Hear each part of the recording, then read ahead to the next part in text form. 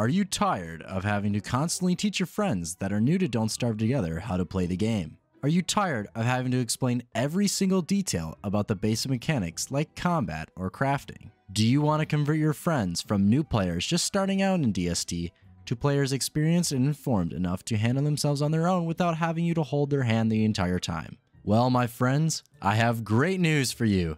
This video aims to solve all those problems by being a complete tutorial on all the basics that a player needs to know in order to survive. I beg to all of you that this video is shared with all new players alike in order to get people into Don't Starve Together and become somewhat competent. But enough said, let's get into it! Make sure to like and subscribe.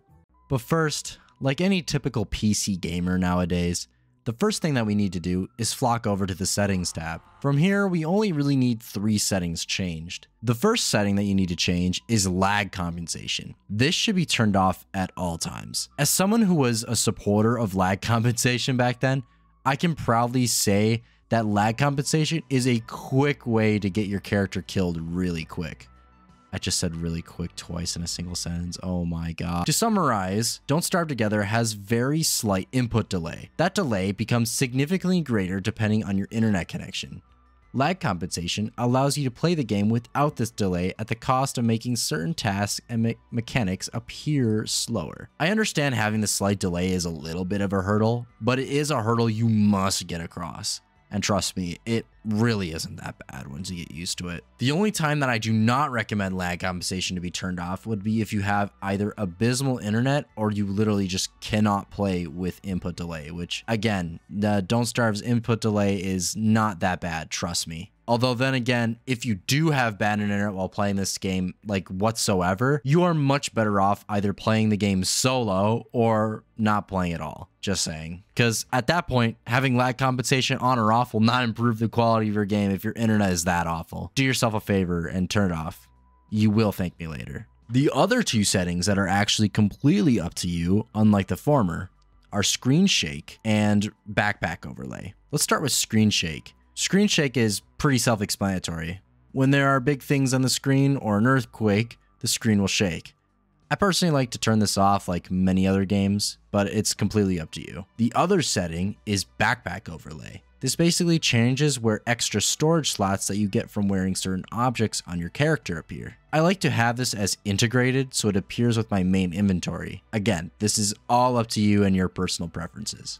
Okay, that should honestly be all that I need to cover in terms of settings. Let's get to making a world. When you initially click the host game option, you will be prompted with some world types.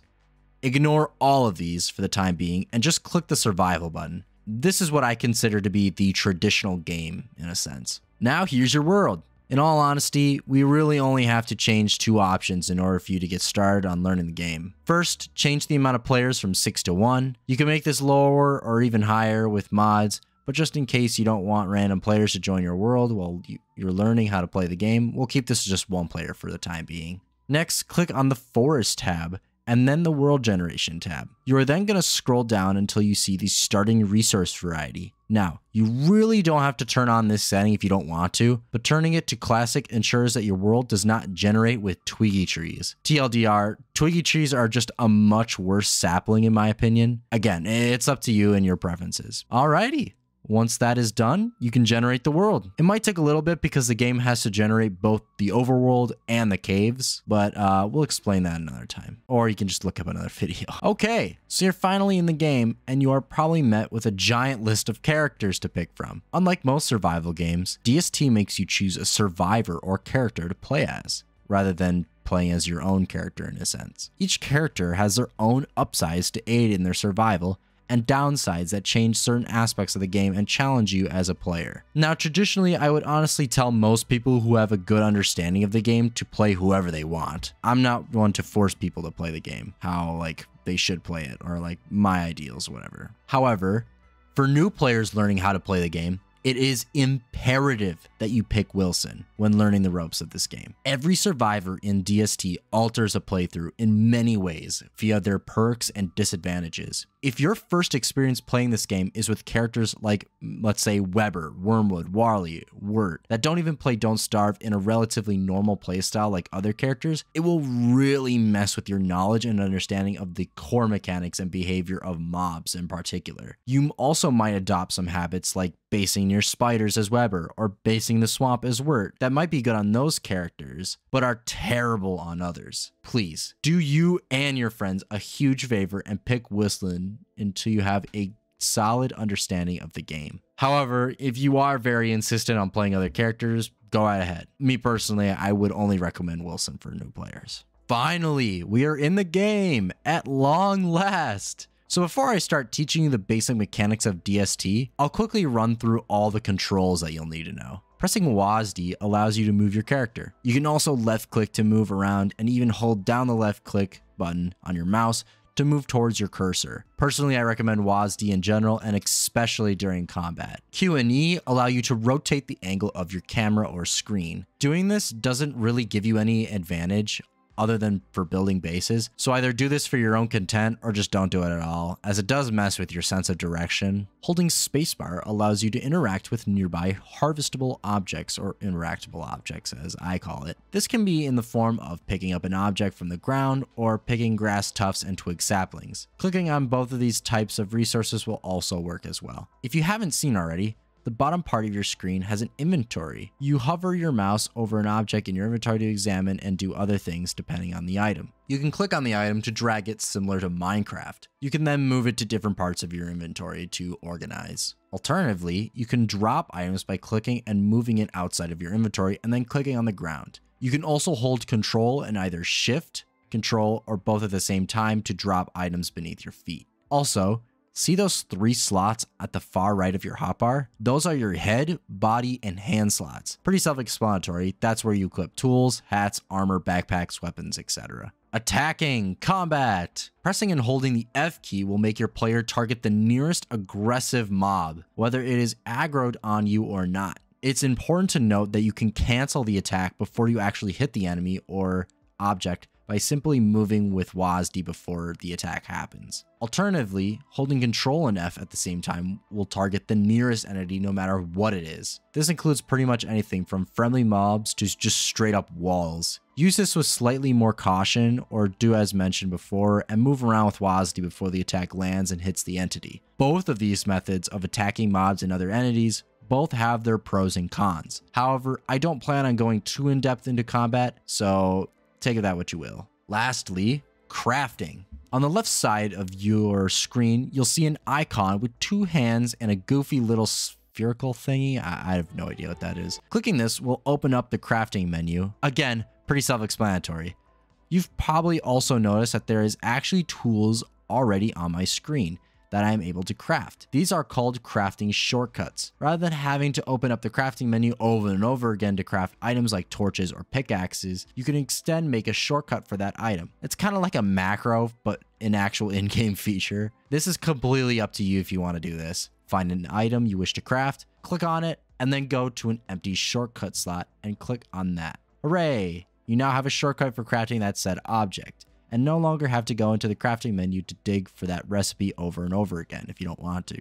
You'll also probably notice that there are some things that you aren't able to craft at all, whether you have the resources or not. This is because there are a crap ton of items that you need to prototype, quote unquote, at either a science machine or an alchemy engine, depending on the item. Prototyping in DST is basically just crafting the item once at a crafting station in order to learn said recipe. After you do that, you won't need a crafting station to make that item any longer. Anyways, I assume if you found the crafting menu, you probably already made yourself a tool. You can equip tools in your hand slot by right-clicking on it or left-clicking and moving it to your hand slot. Now that you have a tool in your hand, you can now interact with different resources you couldn't interact with before, like trees, rocks, and other objects. Alrighty, that should be most of the basic controls covered. If I missed something, it will probably be in the comments section where others will call me out on my mistakes, so make sure to check those out. Now onto the nitty-gritty stuff. As you've probably have noticed, looking at the top right of your screen displays 4 circles indicating different things.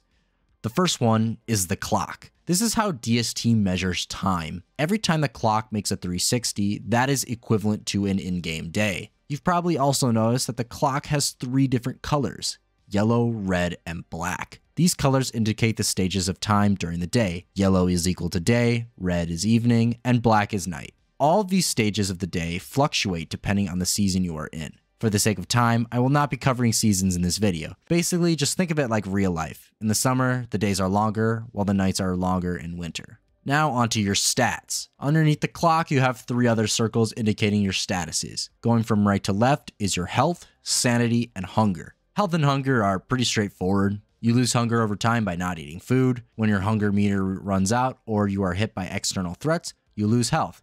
Once your health reaches 0, you die. Very easy to understand, like imperative in most video games. Now, that's where I draw the line, because unlike the health and hunger statuses that are pretty standard for 90% of survival games nowadays, sanity is where DST branches off from all of its competitors. Simply put, sanity is the stat that determines how mentally stable you are. There are many ways that your sanity can decrease and also many ways your sanity can increase that I will not get into since that is not extremely important to let you all know. What is important is what happens if it does get low. Over time, you'll notice that as your sanity decreases, your game will become more and more desaturated and filled with spooky ambient noises. Both of these traits increase more and more the lower your sanity gets. Getting lower also starts making shadow creatures appear around your screen that move around to scare you. It also starts turning certain creatures like bunnies into their shadow variants. Ultimately, all these shadow creatures will not harm you at all except for 2. Speaking of those 2 nightmare creatures, when your sanity does eventually reach low enough, your whole screen will have a reddish veiny outline and the intensity of the sounds will reach its all-time peak. When you are in this state of complete insanity, the nightmare creatures previously following you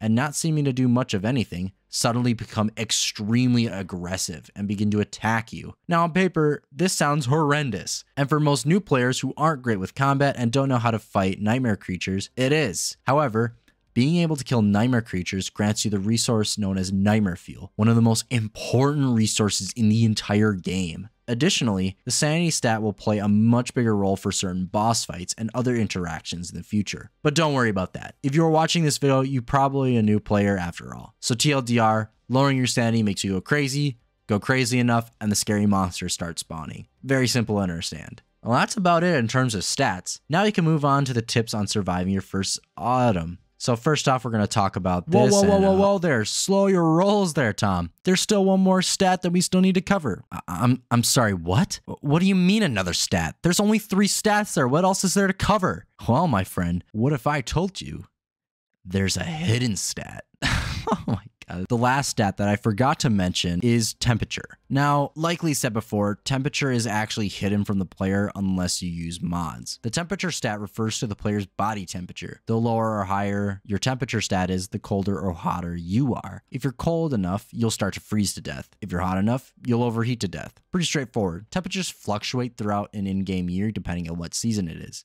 But you won't have to worry about that if you're simply learning the game in this season of autumn, where seasons and seasonal weather is pretty much the least of your worries. Wait, but what was the point of telling you all this if you don't even have to care about? Oh my God. Finally, let's talk about the game itself and what you should be doing in your first autumn. By the way, autumn in DST lasts for around 20 in-game days. However, before I talk about tips and advice, it is extremely important, and I do not say this lightly, extremely important that new players understand how the lighting system in this game works. Just a heads up, if a player does not know how the lighting system and darkness in this game work, they will not survive a full day, ever, period. In most survival games, nighttime is the spooky, scary time of the day. It's super dark, monsters come out to kill you, etc. And while DST shares those similar qualities with its nighttime, it is also simultaneously extremely unique with how it goes about darkness. Instead, nighttime being somewhat